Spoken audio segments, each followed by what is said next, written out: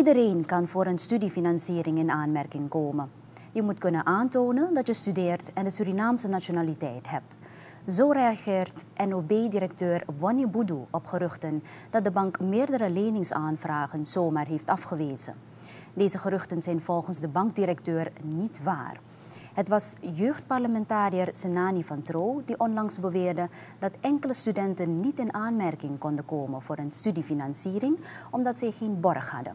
De jeugdvertegenwoordiger wilde de studenten helpen en heeft ze opgeroepen om hun afwijzingsbrief naar het Nationaal Jeugdparlement te brengen. Boedhoe benadrukt dat deze jongeren niet bekend zijn bij de bank. Ik weet niet van waar het komt, maar ik doe nog een keer de oproep. Iedereen die zegt een brief te hebben, ik wil die brief zien. Omdat ik weet dat er van ons geen brief is uitgegaan. Niet een afwijzing op basis van je hebt geen borg. We hebben afwijzingen. We hebben afwijzingen van mensen die geen Surinaamse nationaliteit hadden. Ons systeem is voor het Surinaams kind. Dus we zeggen, dat is de voorwaarde. We hebben afwijzingen van mensen die goed in het buitenland willen studeren. Ook al wordt die studie in Suriname aangeboden. En wanneer je met ze praat over waarom, dan is het antwoord omdat ik weg wil. Maar als iemand me dat als antwoord geeft, ik wil weg, dan komen andere zaken boven water. En dan gaan we in de gesprekken die we met ze hebben, daar verder op in.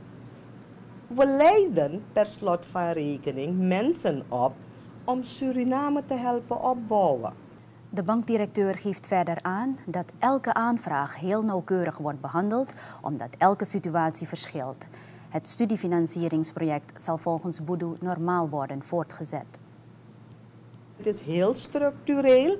De eerste groep van studenten waren maar 400 studenten. We hebben vandaag een bestand van 4000 plus studenten.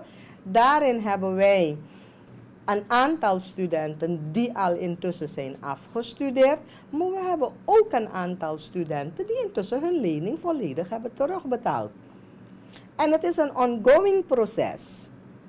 En dit hebben wij op lang termijn. We hebben voorlopig nog de begroting van de overheid nodig, want het is natuurlijk beleid om menselijk kapitaal te ontwikkelen. Maar er komt een moment waarop wij die begroting niet meer nodig hebben. Omdat we zodanig kapitaal hebben dat datgene wat wordt afgelost genoeg is om alle nieuwe studenten van een financiering te voorzien.